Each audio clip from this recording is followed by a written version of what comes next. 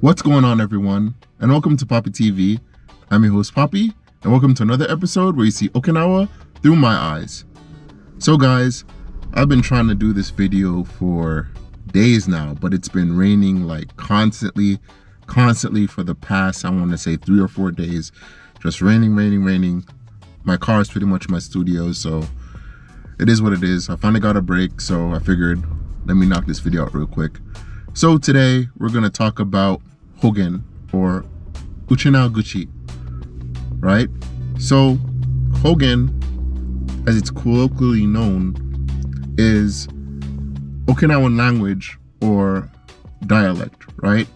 So for those of you who don't know, even though Okinawa is a part of Japan, it is more like the Hawaii of Japan, right? Just like how in Hawaii, a lot of the natives there have their own language, they have the Hawaiian language and whatnot, their own culture before America annexed it. So does the history similar to the Ryukyus, where Japan annexed Okinawa back when Okinawa was the Ryukyu kingdom. I believe the first time it was annexed, or when it was officially annexed by Japan, was in 1879 by the Satsuma clan. So Uchinaguchi, or Okinawan language, is an umbrella term for a multitude of different dialects spoken in different regions of Okinawa. I'm only familiar with the Shuri or Naha variant, which is pretty much a de facto variant or the de facto Okinawan language that was established by King Shoshin of the Sho dynasty back in, I want to say, 1477. And if you would know that, you would know about the Sho dynasty if you did follow my channel and watch some of my videos, and you can see the link right here. So as I said before, there are different variants that are spoken in different regions. I know there's a distinct northern version and there's a southern version. So Okinawan language, or Uchinaguchi, is very distinct and sounds way different than average Japanese. I know a couple words. For instance, thank you in Japanese is arigatou gozaimasu, but thank you in Uchinaguchi is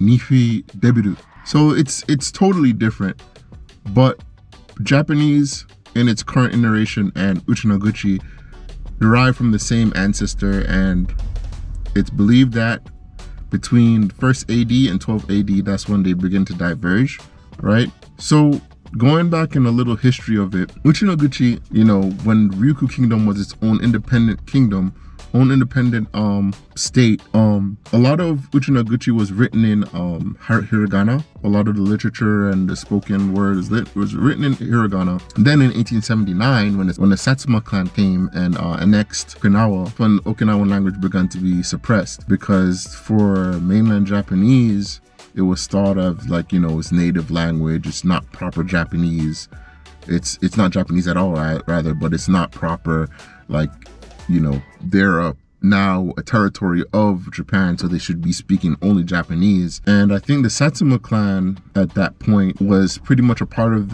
was based in Kagoshima, I believe, and the heads of there became, like, you know, the administration in Okinawa, and they began to, like, you know, suppress Okinawan language and propagate Japanese in literature, media, and schools, education, and whatnot. I think during World War II, after America took Okinawa as a territory, I think General MacArthur actually began to try and promote Okinawan language. But then after Japan took back possession of Okinawa from America to Japan around the 70s, they, you know, once again began to suppress Okinawan language. And now pretty much only elderly people know and speak Uchinaguchi to each other.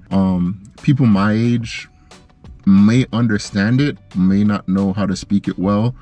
And I think as generations go on, Uchinaguchi might be in risk of being endangered, because the only time Uchinaguchi is really spoken is in cultural events, like in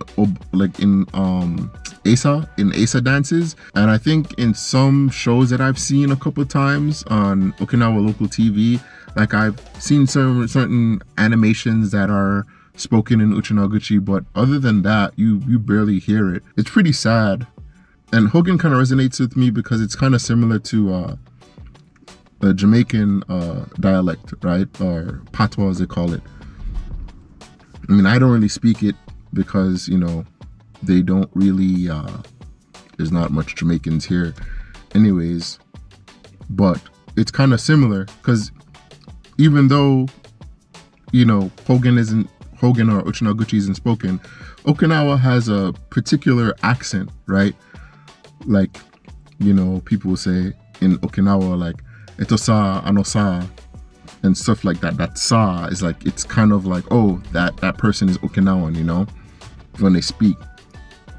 So I was almost going off on a tangent. So pretty much like the reason why I say it resonates with me, because in Japan, from what I've heard, the reason why Uchinaguchi isn't spoken as much is because in greater Japanese culture, and again, if you watch my videos, you'd understand what I'm talking about. In greater Japanese society, everything is about saving face, preventing haji, right? Everything is about saving face, preventing haji. So now, Uchinaguchi in greater Japanese society, if I was to speak it, it would be considered rude, right? It would be considered shameful because that's not proper Japanese, you know what I mean? And in Japan, everything is about being, you know, polite, saving face, preventing haji, right?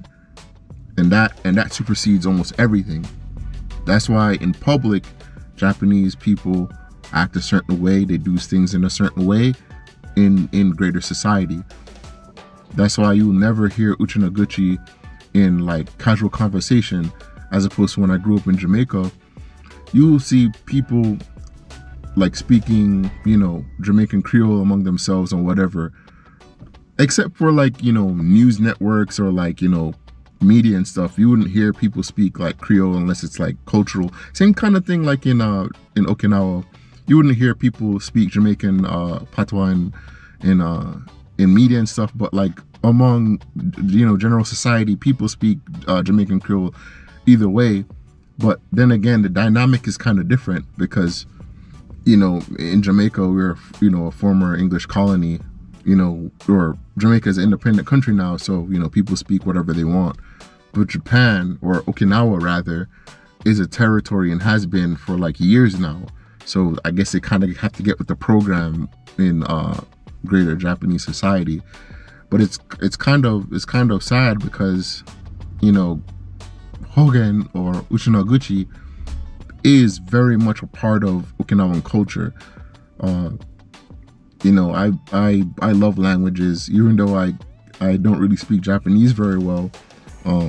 I like dabbling in different languages because I think that's the very heartbeat of culture and history of people is in their language, right?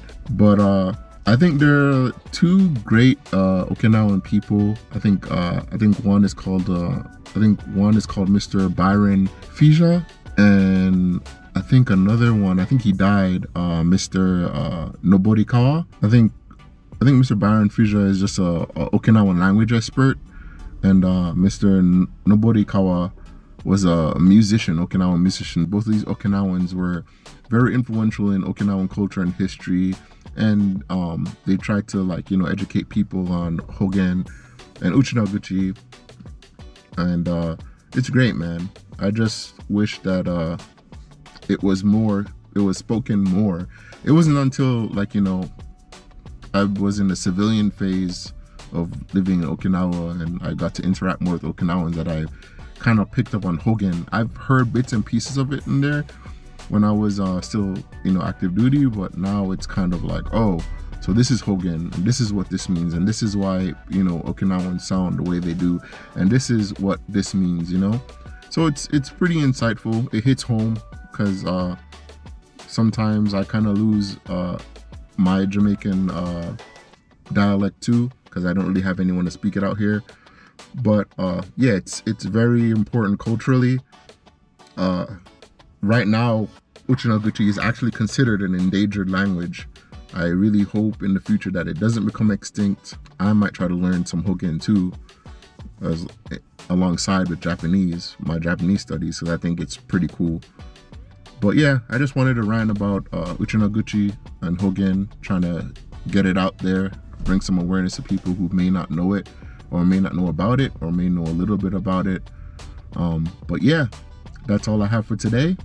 Remember to stay blessed and stay tuned. And yeah, I'll see you in the next one. Peace.